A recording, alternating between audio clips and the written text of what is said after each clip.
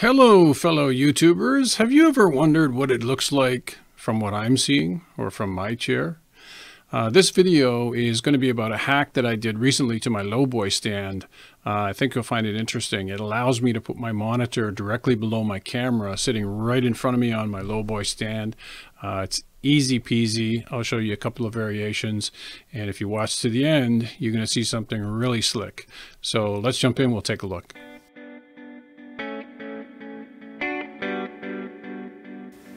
Okay guys, so let's get started here. What I've got is a junior stand, and I'm going to pop this out. So what you need to know about a junior stand, there's a couple of differences from some of the other type stands that you might run across in photography or video. A junior stand has a couple of baby pin adapters here. So you got one of these at the bottom, you got another one at the top. Comes in very handy. The big difference is that pin is 5/8 of an inch. This one here is 1 1/8 inch. Yeah, okay, and I'm going to refer to that a little bit later. And then really all I do is I take my tripod mount, put it on the top, and I used to use this as my tripod in the studio for a long time until I built my larger self-balancing stand over there. And but yeah, pretty straightforward. So this thing just comes in here like this. But the reason for this video was I wanted a way to mount a monitor here so that it would be below my camera, so it was right in front of me, right below the lens, and I could see it easy peasy. And so this is what I came up with. First thing you're going to need is a super clamp. Manfrotto makes them, Impact make them, and if you've never heard of them before, run out and buy 2 of them, because they are the handiest thing for photography video you're ever going to come across. If you take the plastic plug that comes with it out, then you can clamp this puppy onto a round pipe, and they've got, so basically there's a button on it here. You press the button, that allows you to put the spigot in, take it out like so. So what we're going to do is clamp it onto the bottom of our junior stand like so, snug it down, and then the next thing you're going to need. And what's different about this, I saw a DSLR video shooter, Caleb Pike, he did a stand. He's done a couple of videos where he shows, you know, all in one studio and one stand or whatever, but he's never done it with a junior stand. And he's never done it where you're taking any old monitor that doesn't have a Vesa mount and you can mount it onto a plate. And so the key to this setup is, what I wanted was a plate that was about here. I got 2 monitors that don't have Vesa mounts on them. I want to be able to sit the old monitor on here, right below the camera, and away we go. So how do you do that? So the first thing that I thought was, once I came up with my plate, which is 12 inches by 10 inches, I drilled it out to 3/8/16, and then I just used one of these Neewer, pretty cheap, like a ball head leveler, a tripod leveler, and you can screw that in here.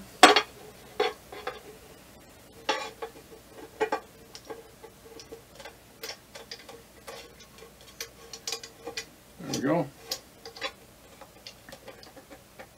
So now I've got a way to level it, have fine-tune adjustment once I get this thing the way that I want it.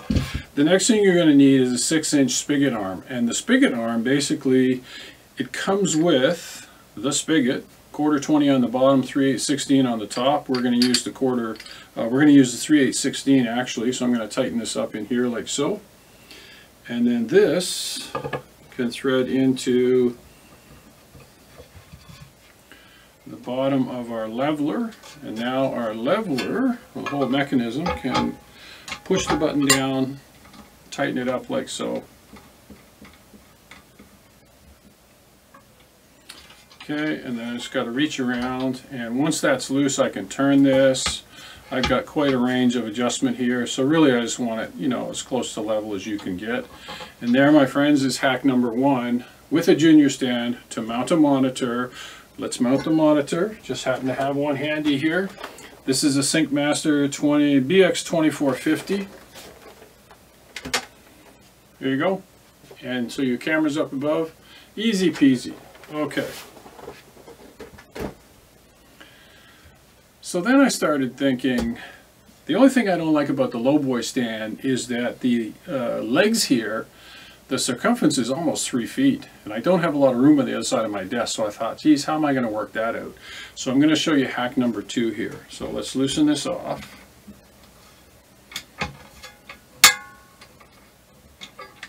Let's take our plate out, like so. We'll take this off. make things a little bit easier. Set that out of the way.